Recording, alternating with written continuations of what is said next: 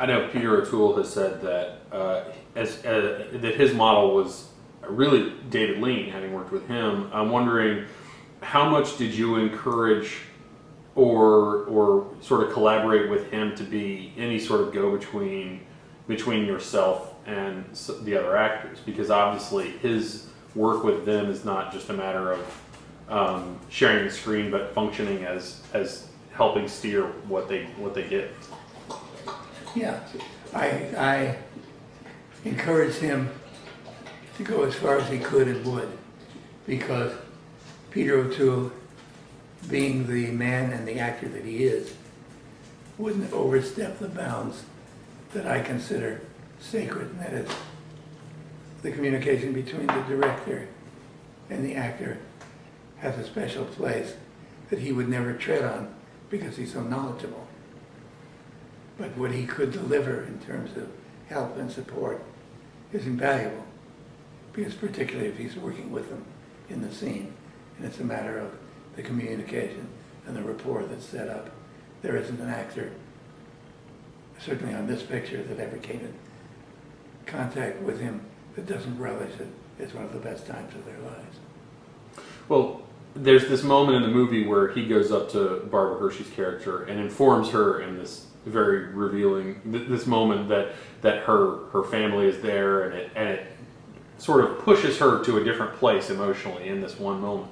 I'm wondering if you have ever, or if you feel like that's a remotely appropriate way to motivate an actor to get them to a place that you need them to get to, or if that is sort of a dramatization of the way that filmmakers manipulate actors. It is a dramatization of the way a filmmaker can manipulate actors. I feel it is not a sinful thing to do, to aid in achieving that emotion or characterization. It's a legitimate thing. It's not the way I usually work at all. It's only, in this case, it was an exceptional case. She was blocked. She couldn't get it on her own. Her parents were there. And he performed a very effective dirty trick to get her there. Interesting. I had a conversation with Barbara about that before, while we were in general rehearsals on the film, or probably just in a meeting between us. And she said she very much approved of that. Later on in an interview, somebody asked her how she would feel if she were actually subjected to something like that. She said she would hate it, because she feels it's her responsibility to be able to deliver the emotion herself and not be treated as a child. And then the conversation continued, and she said, but she couldn't deliver it, and she had some very valuable help there, and she would probably curse him out all the way to the stage where she got her Academy Award and then thank him profusely. So she had mixed feelings on it, but they were basically pro. How much can you learn as a director from directing a movie where an actor plays a director? Because obviously, to a certain extent, he's offering an interpretation of either what he thinks a director should do or what a director does do. Can you learn anything from that? Or did you? I can learn a lot from what Peter O'Toole does. He's a very special actor, but not in the sense of imitating the style, because he had elected, as the script instructed him, to be a certain kind of director at that point. And it was a director who I invented in my head to portray that role, to accomplish a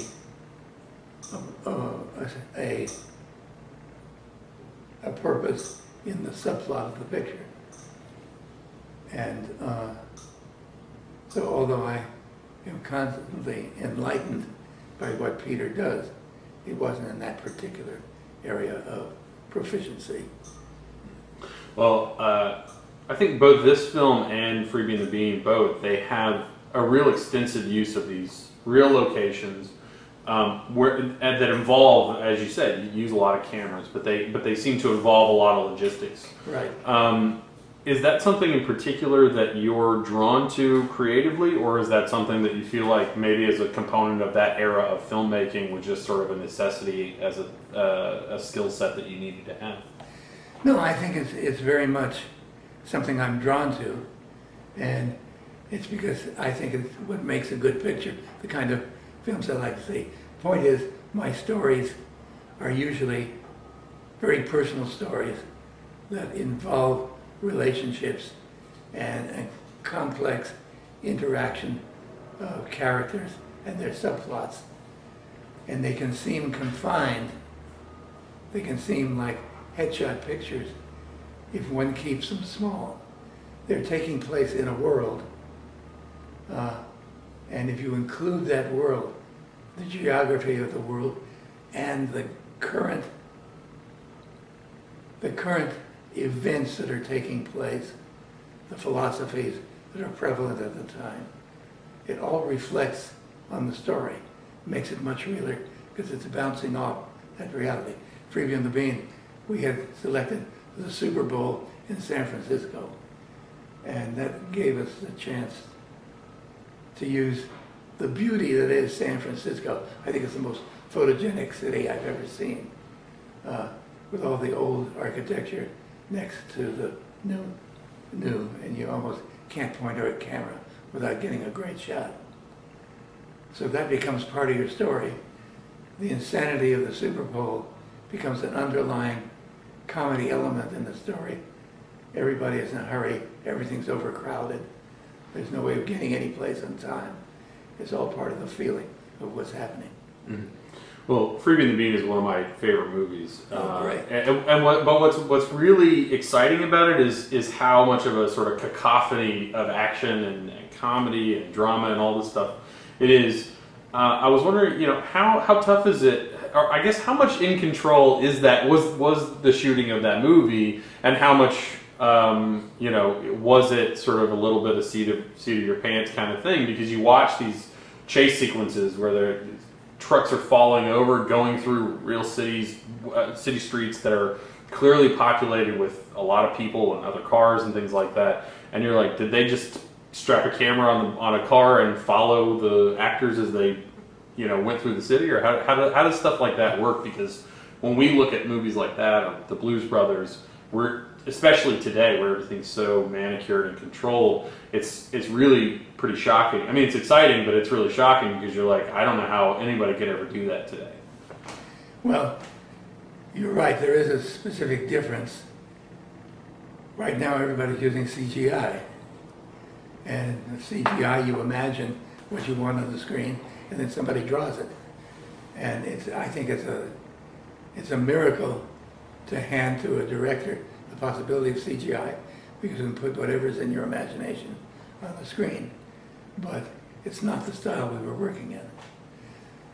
It was very interesting because that was my first studio picture. And I had done a dozen other pictures with a crew and even a acting company that I had developed over the years. And I said to the studio, you're hiring me because I make good pictures cheap, and you want me to do that for you. The way to accomplish that is to take my non-union crew and get them all into the union so I can use them for this film. And it fascinated one of the business affairs guys. He said, okay, we'll try it.